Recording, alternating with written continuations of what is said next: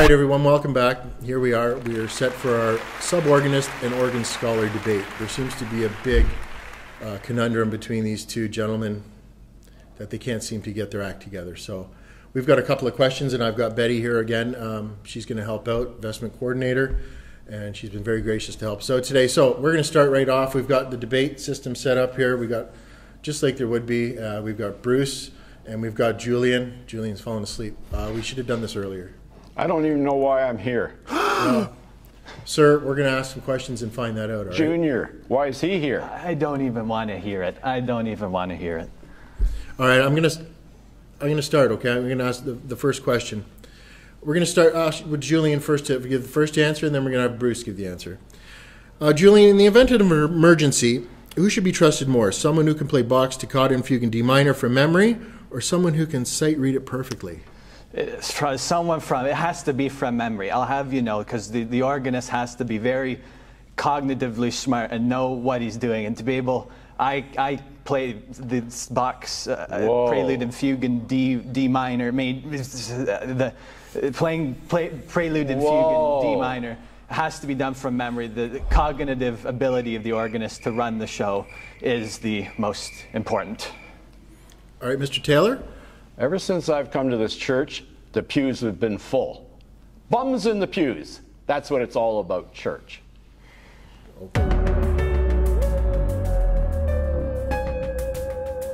Okay, so I guess he doesn't really want to answer the Toccata and Fugue question. It seems like he doesn't want to choose either of those answers. We're going to have Betty ask the second question. We're going to ask Bruce this time. Bruce, you'll get the first chance to respond to this next question.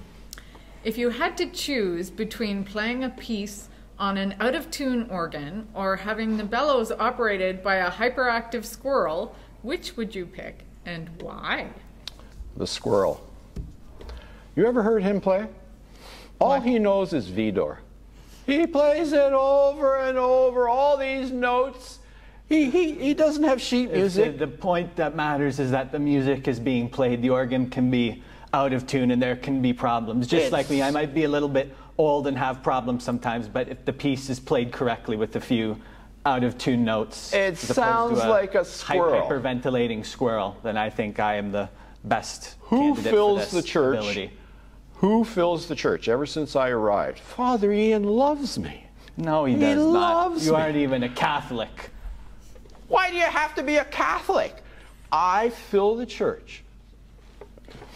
We're going to fact check some of Bruce's information there. Indeed. I'm uncertain about the timing of that. So just as a fact check, Bruce only plays Adagio by Barber and Albinoni sad Adagio music, but anyhow. So Julian does play Vidor, but he also does play a number of other things. So a little fact checking there, but thank you both for that answer. We're going to move on to the next question here. As an organist, how do you handle the existential crisis of having 30 fingers and only 10 hands? 30 fingers, only 10 Mr. Mason. Can you repeat the question, please? As an organist, how do you handle the existential crisis of having 30 fingers and only 10 hands? Is done with just strong playing ability. You just have to know what you're doing when you're playing at the right time, and for someone such as myself who has been playing for so long, it is an easy thing to manage. What you just said is one of the most insanely idiotic things I have ever heard. At no point in your rambling, incoherent response were you even close to anything that could be considered a rational thought. Everyone in this room is now dumber for having listened to it. Mr. Taylor. You're born with it. You either have it or you don't. He has to learn it. He just admitted it. I'm born with it. You ask him even. Let me ask a question. What is tenuto? Okay, sir, we're the ones asking the questions here. This is too far. We're the ones asking the questions here right now. If you could just respond to the questions, okay. And tenuto is just it's an Italian dish that people it's make. Okay, extremely important to play the Symphony No. 7 by Beethoven. I know, but it's also a nice Italian dish that Julian's mom makes sometimes. Really? Yeah. Oh. So, the heritage that was built in this country. strong Italians. We're going to let Betty ask the next question. All right, gentlemen, we don't want to have to turn off your microphones. Yes. This is going to Mr. Taylor first, this question, number 4, I Okay. believe. Yeah. Do you believe an organist's bench should come with a seatbelt for those particularly wild toccatas? I believe in God, Jesus Christ, and the Holy Spirit. That's I like that. a That's little fine, yeah. evasive, but That's okay. It's still a sure, good direct sure, answer. Yeah. Mr. Mason?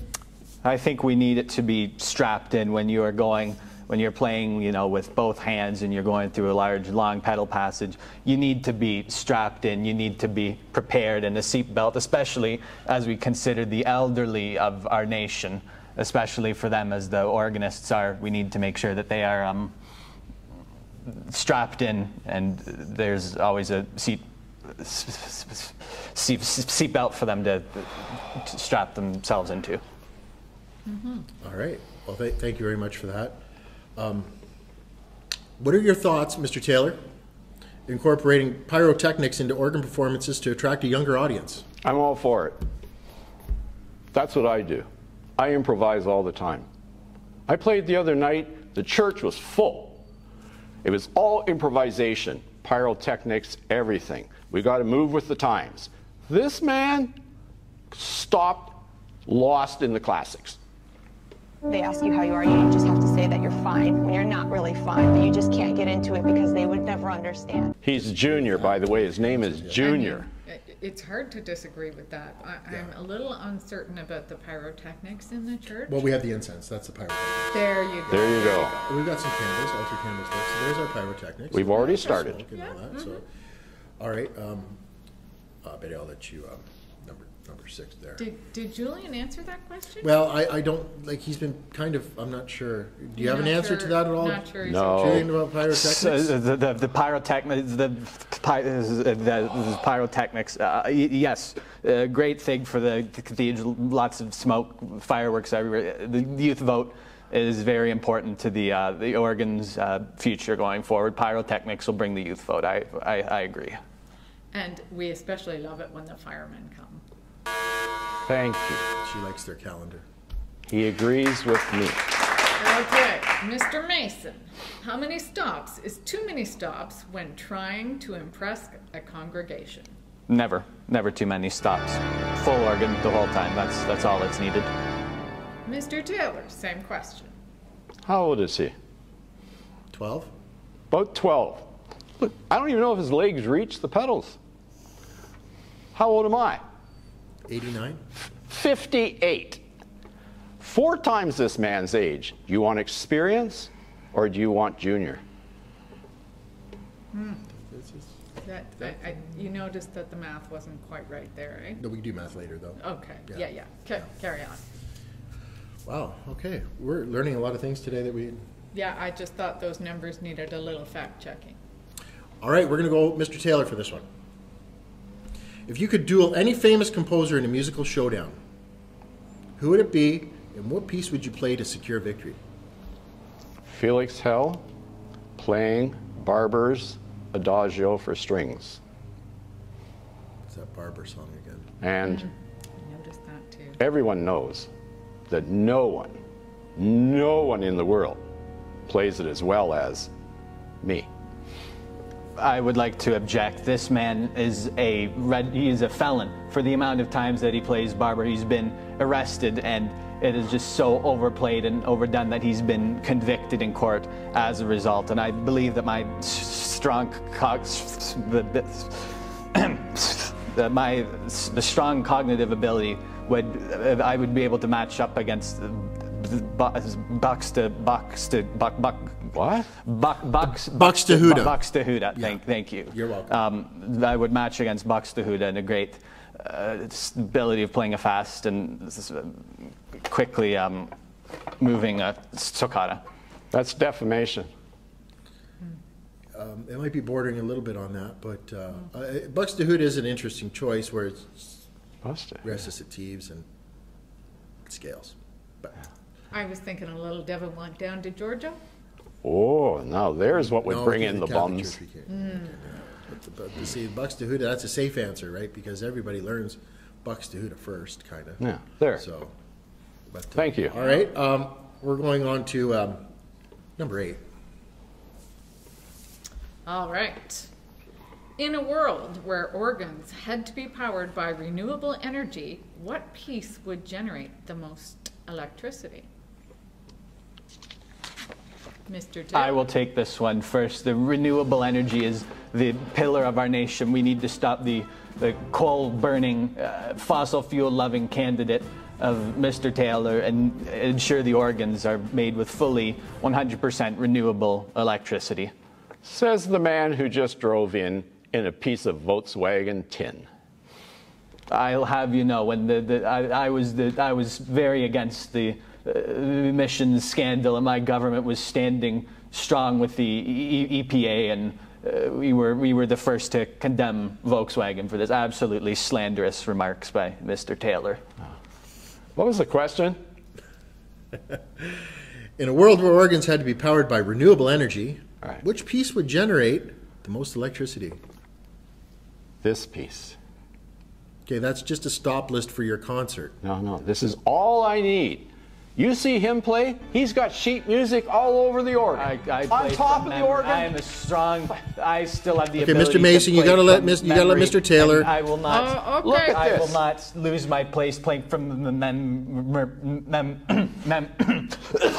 memory. Can you play this? Yeah, yes, it's very doable. Very doable. It's a stop list. It's very doable. It's your It's piston all list. I needed to play for an hour and a half. One sheet of music. Can you believe him? He won't even give me the space. Well, time of day. just to be defensive, it was a bit of a meandering chord fest the other night. It was just seemed to be chords that didn't seem to go anywhere. But anyhow, It was improvised. well, yeah. So we really can't, because it's improvised. It's his own creation. So we really can't judge, right? Hard You see, to argue whether is, or not it's done well. Okay. What do you think about the windmills, Mr. Taylor, for renewable energy? This is the Adagio by Albinoni. I can play it backwards. He always comes back to this. I can play it backwards. This is page 8, page 7, page 6. That's not even the same piece. You're just Yes, lying. it is. You're It's just 8 lying. pages long. You never have played a piece that You're just long. lying. 6, 5, 4, 3, 2, 1. I play it backwards. Ask him if he can play backwards. Okay, but my question was about the windmills. That was my He just answer. won't admit Okay. to defending Playing renewable backwards energy for the organ. Seems unrelated to I windmills, know. I but think we have a bit of a problem here, but that's okay. We're down to our last couple questions here. Is it? Would you rather have a year's supply of free organ maintenance or a personal assistant to turn pages during performances, Mr. Mason?